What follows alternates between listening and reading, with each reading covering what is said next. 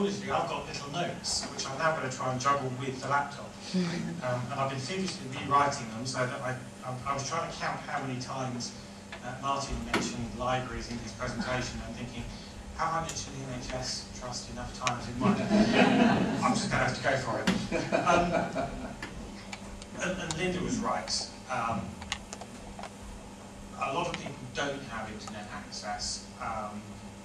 We've been looking quite hard at what's called Digital Britain, and the last set of figures I saw said that about 70% of Britain is online. And I thought, well, that's great, and they're showing the 30% that aren't. And that's not all disabled people, but you know, there's going to be a fair proportion of people who don't have the internet at home. So I'm here to talk about what libraries can do for you in Suffolk. No internet, no problem. We've got some. You can have some. We're pleased to be a partner in this. You know, really excited about it. We're already working in partnership in the health arena. Our information on prescription service has been running for about 3 years now.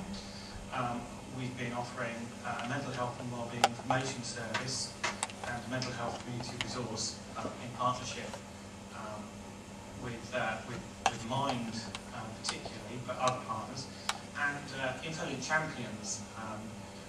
We use volunteers who live in communities to gather information about that community and feed it into InfoLink, community directory for Suffolk. And some of those people, I'm delighted to say, have physical disabilities, learning disabilities, mental health problems, and they have told us that they're really pleased that actually it's not them receiving a service from us, it's them helping us to deliver a service. You know, disabled people aren't recipients, shouldn't be recipients all the time. Actually, they've got things to give. They live a whole life, and we're really pleased to be able to take partnership in delivering DisabledGo to people to help them do that. So internet access in every Suffolk library. We have 44 libraries across the county, and internet access in every single one of them, and it's free.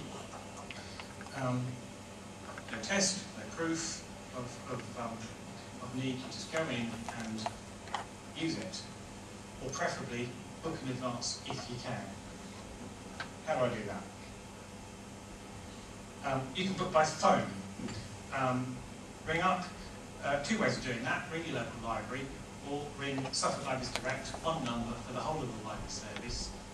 It's a geographic number, as you can see, it's an Ipswich number. But that person will be able to book you an internet session in any library in the county. You can book by going into your local library, and you can book again. Go into any Suffolk library, they can book you a session in any library in Suffolk. And they'll be really pleased to see you. And of course, if you've got your internet session booked, you can book the next one while you're online. And staff are available to help. Or you could just turn up. Sometimes you might have to wait for a session, but we've got 1 or 2 other things you might like to be doing while you're in. And we offer access to a lot of online services. Our staff are trained in helping people get onto the internet, helping them learn how the internet works and make them confident, but also to help them find what services are out there. DisabledGo is one of a number of services that we're really excited to be able to help people access. We already offer online learning through UK Online, through LEAP, Learning and Enterprise Access Points are available in every library. People book appointments to see GPs through NHS Choice. And we've been offering for a while a system for people to be able to book housing association housing in libraries. So we can offer support when it's needed and then back off when people feel more confident.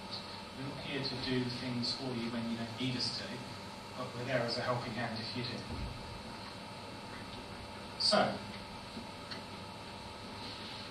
no internet, no problem. Come into your library, we'll be very pleased to see you there. Thank you very much. So there's been a lot of sitting and listening to us. I think there's now time for us to have some interaction with you and to hear about your ideas and thoughts. So Katie, I think you're going to lead us through this session.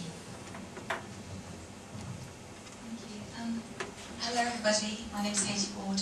I know some of you, and some of you only by email, so it's nice to finally see you all. I just personally want to thank all the colleagues and voluntary sector organisations and providers and NHS colleagues. There are dozens if not hundreds of you, and you're not all in this room, but I'm really grateful for the support, and it's been such a pleasure to work with you. So thanks very much for that. The next challenge for us, now that we have this guide, and now some of you have heard a bit about it, and hopefully some of you have used it as well, is to tell other people about it and make people aware of it and accessible for people. So we're going to spend about 10 or 15 minutes doing this. You have some A3 sheets on your table. There are two of them. Firstly, we want to invite you to tell us what you like and dislike about the guide, and also, of course, your ideas for improvement. And secondly, we're looking for your suggestions of who we should be promoting this guide to and how we should be doing that, and actually the partners who we need to engage to make sure that happens. So about 10 or 15 minutes, and I'll see you later.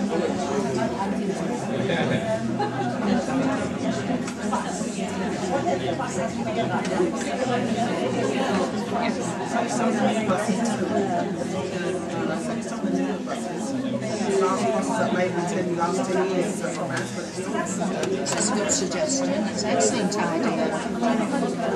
On today, working with us along the way, and to you for helping us to continue to improve. Thank you very much.